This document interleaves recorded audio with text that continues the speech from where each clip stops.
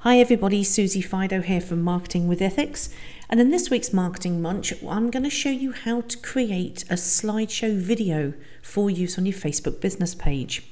Some of you may be asking, why would you want to create a slideshow video?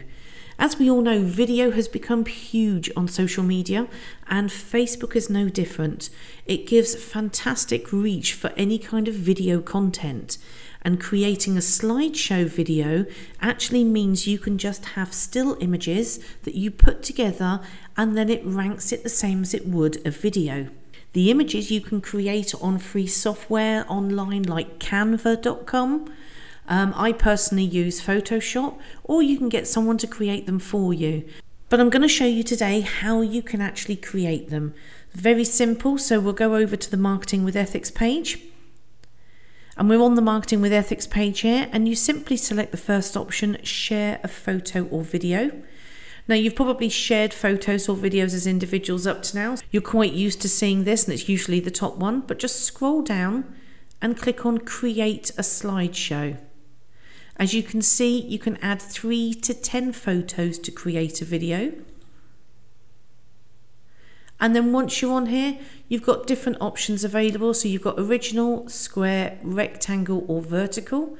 Now I'm going to leave it on original because I have set them to the standard pixel size for Facebook already. You can then set the image duration from anything to half a second up to 5 seconds per image. Now, statistics have shown that 3 seconds is the perfect sort of timing. It's long enough for people to actually read anything you've put on the picture, but not too long that they actually get bored. And again, fading each image out in between is a great option. And then you simply just go down and click on the plus. If you haven't got your images there already, you just simply upload the images. Now I've created some here ready, so I've got 7 images there. I'm going to add them in.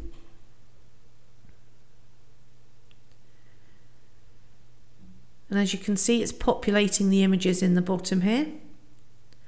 You can then also set music, and be careful when you're adding music, especially if you're uploading your own, because there are certain copyright licenses.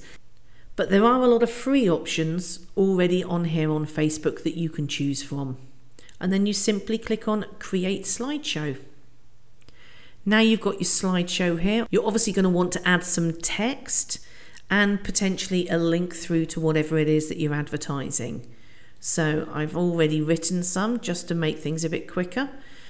If you are doing a link through to something, make sure you have the link at the very top, because you are limited with how many characters show. So you want it at the top and then again at the bottom. And then you simply click on Publish, or you can schedule it. So if we go ahead and publish, and then I'll refresh the page. And here we go. And you'll get a notification saying your video upload is now ready. So as you can see, here we go. And there's the video. There's the information where they can click. You can then boost your post, so you can actually reach out to other people other than just your followers.